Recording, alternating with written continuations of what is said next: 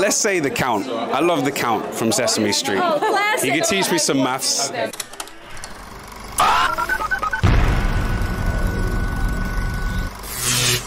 Vampires are back, baby. Kristen Maldonado here from Pop Culture Planet, and we are at the red carpet of Interview with a Vampire. I would love to know how your character has evolved from season 1 to season 2.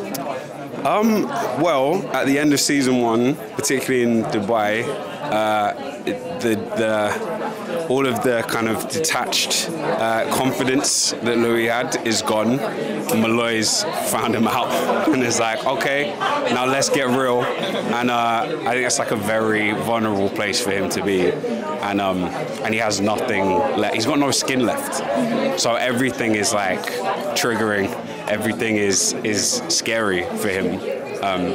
So yeah, we opened the season with Louis in like a very low place, and hopefully he's gonna build that back up and figure out who he is. It's like a journey of self-discovery, which makes it sound way more whimsical than it is. It all pivots at the end of season 1. I mean, because all of a sudden I realized that the game is much more serious than I thought it was gonna. I mean, I was just busy focusing on Louis, and now I got this other guy I got to deal with, who looks like trouble and turns out to be trouble. And then as we proceed through the season, of course, it gets deeper and deeper and deeper into very problematic stuff that is, I mean, I'll say this. I do stuff in this show as an actor that I've never done before. Jacob is such a wonderful guy to do scenes with. He'll take you emotionally into these deep waters, which is why I do acting. I mean, I find it to be like I'm becoming a different person, and so it's sort of magical. And if you work with partners who are ready to go there, it's not everybody is. Some people just like do fake acting, but if they're ready to fly, let's fly together. And we fly. And he's all heart, that guy. He's wonderful, yeah. You're in for a wild ride. There's a lot more you're going to know about Daniel this season. Very, very interesting stuff. Obviously, like in the contemporary, in the current day, but in the 70s, a lot goes down. Obviously, some of you read the book, and yeah, it'll be very interesting to see what happens. He's a vision mostly, until he's not. But so he's evolved in no real tangible way. He's actually sort of de-evolved, and he's more kind of ephemeral and hard to pin down. Yeah, I think Lestat does evolve, but it's not the right time to talk about that. Well, we considered the whole thing one giant book, and you know, we split it down the middle. So, like any other movie, it gets larger and bigger and more ambitious as you get closer and closer to the end. So, in scale and scope, it gets larger. I think in emotional depth, it gets larger, and yeah, we took a big swing. You're a new addition to the cast. What has it been like joining for season 2? It's been the joy of my life. Acting with these guys is a blessing every day to me. The cast in this show are ridiculously nice and so supportive. I'm very blessed to be here. I understand the coven behind these books, and I'm very excited to be a part of it, for everyone to see season 2. I was very happy that I was able to give Claudia her full arc, and yes, I'm very excited. Your character is very musical. Yeah. What song do you feel soundtracks your character's journey this season?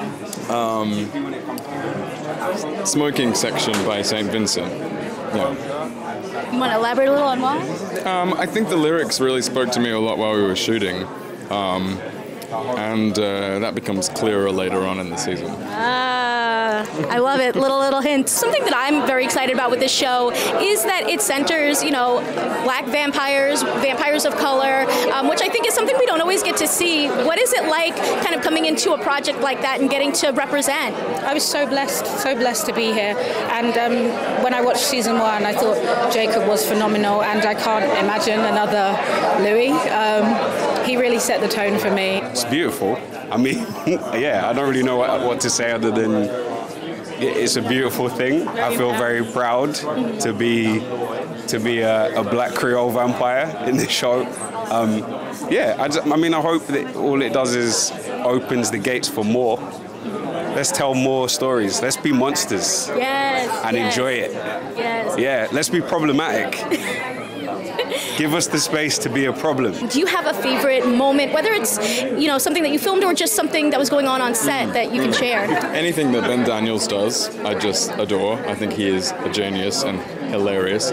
And Delaney Hales is the hero of this season for me. I think she is astonishing, and I cannot wait for everyone to watch her and the stuff that she does in the Vampire Theatre. She is a real gift, and we're very lucky to have her. I do have a favorite moment. I'm not in it. There's the scene there's the sort of the peak moment in episode 5 between my younger self, played by Luke Field, and Assad, or Armand, and Armand does this speech that is one of the most intense speeches I've ever heard on any TV show, and yeah, that's a heavy piece of writing, and it's a heavy piece of acting, and I think it's terrific. I don't know how many times I can watch it because it's almost too much. For me, it's in episode 6. I think the transformation of Madeline, I think, is the lyrical high point of the first 2 seasons. I love the specter of Lestat in this season. And Lestat is a very complicated character, as people will see. His very presence is in question. Something I'm also curious about is, the greater kind of like Anne Rice world that AMC is working on. And I'm curious if you ever see, other supernatural creatures kind of coming into this world. You have met the man. You need to be talking to this man. Oversees the entire Immortal universe for AMC. Exactly. Yeah. No, so we're also in the middle of shooting right now Mayfair Witches, and developing very serious development of the Talamasca. So we all Anne Rice all the time. Do you think we'll ever see them kind of like cross over? We are beginning the cross-pollination. We're beginning it. Oh, I love to hear it. Yeah. Something I'm dying to know is, what does the blood taste like? Is it good? Depends on the blood. We have sticky blood, non-sticky blood. The sticky blood kind of tastes like syrup, so it's not bad. The liquidy blood doesn't really, kind of tastes like medicine, but like minty, not very nice, but not terrible. Shout out to Tammy. She's working on making it sweeter for us, and it's not bad tasting. Our blood comes straight from Chatsworth. It's totally 818. It's the San Fernando Valley, which makes it awesome. And it's that's Howard Berger and company. There's many different. We got vampire blood. We got human blood. We got about 7 different bloods. The substance, it changes. So if we're shooting a dark night scene, we use a different blood than it's in broad daylight or whatever. It's great. Gives everybody a sugar rush. We have gallons. Have you guys tried it? No. You're like, absolutely not. The show is an interview with a vampire. So if you could interview any vampire from any fictional world, who would you want to talk to? Claudia. Yeah. I'd love to hear more about what Claudia really thinks. I think she's an extraordinary character, created by Anne Rice and then developed by Roland and Hannah. And I just, what a horrendous dichotomy to be living with that her predicament is.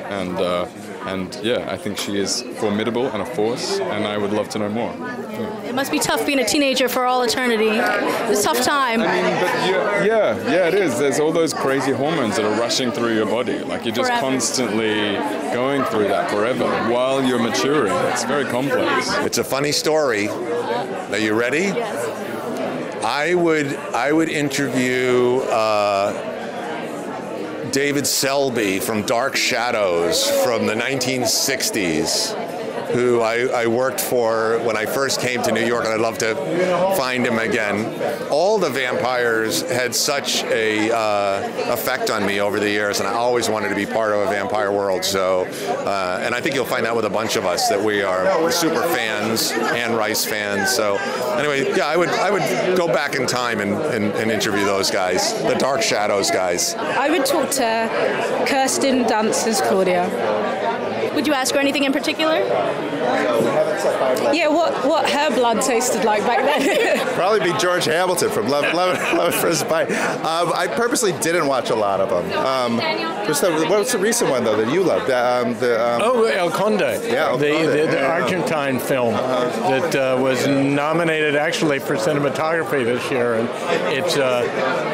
it's an older vampire. It presupposes that some of the most despicable national leaders, dictators, czars, were actually vampires. So yeah, there are plenty of vampires out there. I was going to say Blade, but Blade would just kill Louis. So maybe not Blade.